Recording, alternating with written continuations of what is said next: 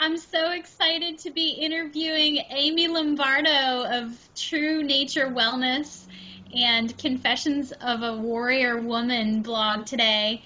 Amy, I think it's absolutely hysterical that we live in the same town and we're Skyping one another, but that is the way it goes in this new world of technology, and I feel blessed that we're able to do this. So thank you for granting me this interview. I'm so just excited about what you're doing, and just proud to know you. And so with that being said, I have a few questions for you, especially how this whole idea was birthed.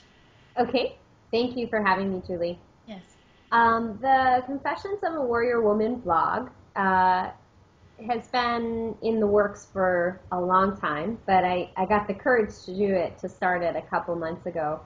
Um, the whole name, Confessions of a Warrior Woman, alludes to this idea of a woman allowing herself to reveal her vulnerability and see that that's the access point to her greatest strength. Her warrior self lies not behind her vulnerability, but within her vulnerability. I grew up in a tribe of women. I'm the youngest of 5 girls. My mom had 6 sisters. So I was around a lot of very dynamic, powerful women my whole life. And then in my coaching and in my yoga teaching over the last 15 years, I got exposed to even more women, women from all over the world who also were warriors in their own right. And even though women that I was working with are literally from some developing nations, and then working with high-end celebrities and everything in between, and no matter how different their stories were on the outside, I kept seeing recurring themes in ownership of strength and vulnerability, and really taking that vulnerability in and utilizing it as a tool for personal growth and evolution.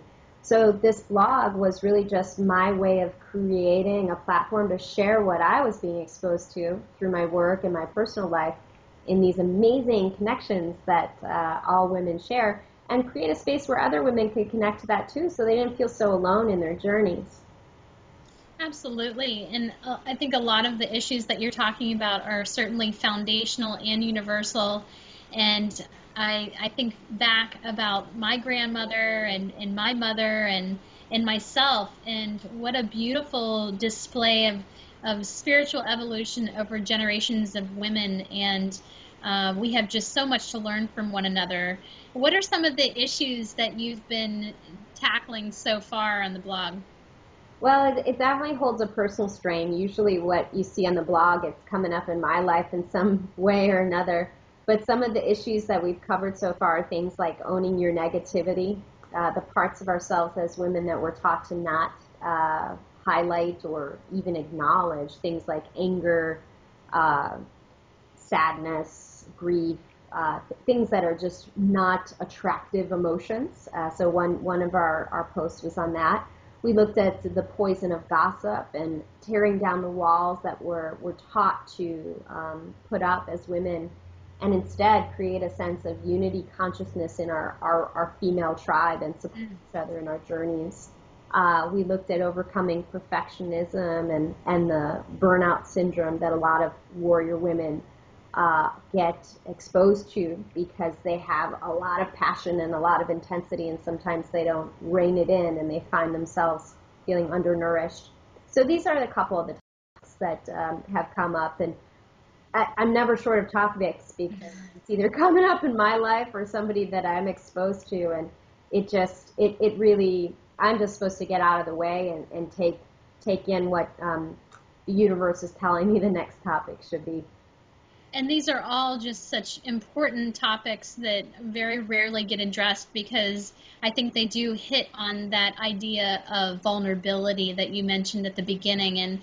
And so often I think women tend to hold up sort of a mask to one another to try to impress one another. And I mean, more so than I think with men, which is, you know, how they say women get dressed up when they go out for each other, which I think is absolutely hysterical. But, you know, just breaking down the walls of of jealousy and competitiveness and all these issues that come up that really deconstruct the fabric of women getting together and supporting one another. I think what you're doing is just so powerful, and I'm wondering what your mission or long-term vision is. Well, I guess that's a two-part question. What's your mission for this project? The mission was really on a personal level to fulfill a soul purpose that I feel is part of my path, which is to help women. And the form that takes changes a lot. And this is just the current form it's coming in now because I'm really feeling called that there's a global capacity in our sisterhood. And I would like to expose more women to that because I, in my work, have had experience receiving great nourishment from connecting with women in other nations. And so one of my missions is to really break down these artificial barriers of differences and create a space where women can connect globally with sisters, gaining wisdom. Sometimes our sisters on the other side of the world hold just the bit of wisdom that we need, and vice versa. Absolutely. Yeah. We're all so different, but also very much the same. So it sounds like you've been attracting women from all over the globe so far. Yeah, so far, truthfully, I don't know all the countries because I don't have a way to track that in the emails, but I do know of women in Australia, Brazil, India, Singapore, Kenya, Nigeria, Israel. I think I said that. Spain. Wow, it's so powerful, Amy. And wondering what is your long-term vision? The vision, it's I mean, I can throw my 2 cents in, but I really do want this to be a co-created process. So I think other people are going to help me figure out what the vision is, other people in the tribe.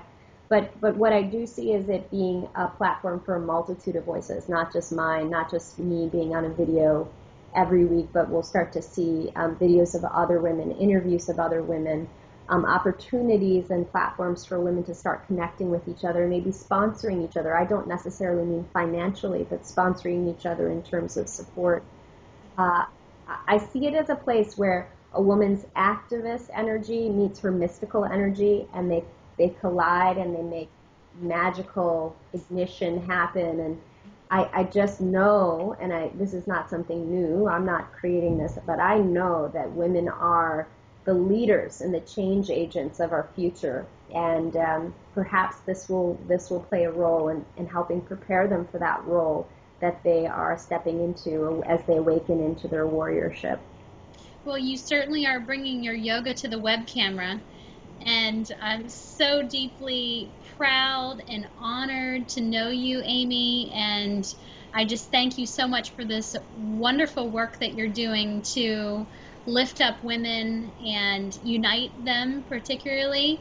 And I just look forward to many blog posts ahead and all the wonderful things that are going to be happening with Confessions of a Warrior Woman. And thank you again for this interview. And maybe next time we can meet for tea or something halfway in between the promenade in Santa Monica. That would be great. You are most welcome, and thank you for all you're doing to help contribute to the tribe, and for being our first interview on the blog, which is so important because you show women it's okay to be vulnerable and not put on a game face, but just show up as yourself, and we all benefit from that, from you being the best you that you can be. Thank you for that. Yeah, it's easy to do whenever you feel supported, and so I thank you, Amy, for your continual support and love. And I know that this is just going to continue to shine out and affect many women. So thank you again. You are welcome. Rock on, sister. Namaste. Love. Namaste. Ciao. Bye-bye.